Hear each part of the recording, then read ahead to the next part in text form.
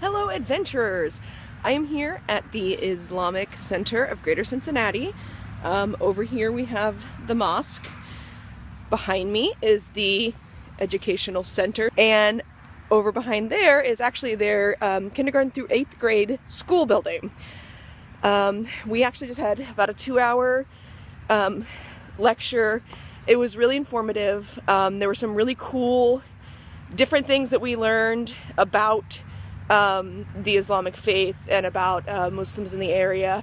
A lot of misconceptions were addressed, and there were actually some completely new things that I had no idea of. For example, the country with the most Muslims is Indonesia.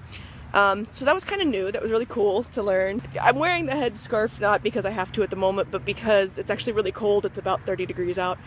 But when we went into the mosque, we were required to, I'll show the mosque there. When we went in, we were required to, women have our heads covered.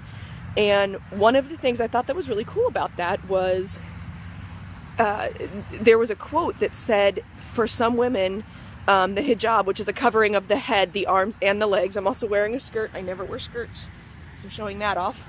And long sleeves. I don't wear long sleeves much either. But they talked about the hijab being empowering because it's a freedom from objectification.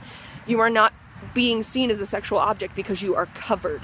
So there's no opportunity for lust there. And I thought that was really neat because there's a lot of misconception about Islam and oppression of women.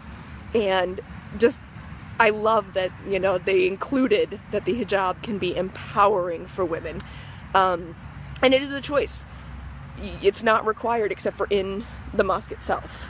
So that was one of the really cool things to just experience in this lecture.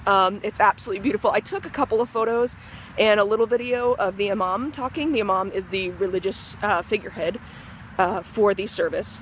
So I will cut those in edits here at the end and you'll get to experience some of that.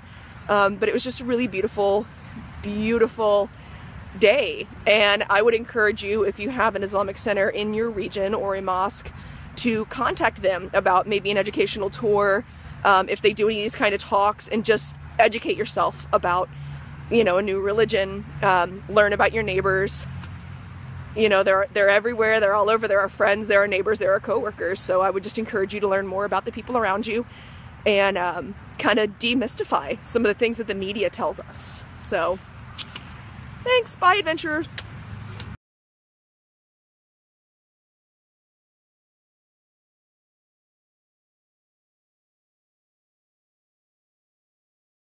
My name is Musa, and I'm the Imam, the clergyman of this beautiful masjid, which is the Arabic word for mosque.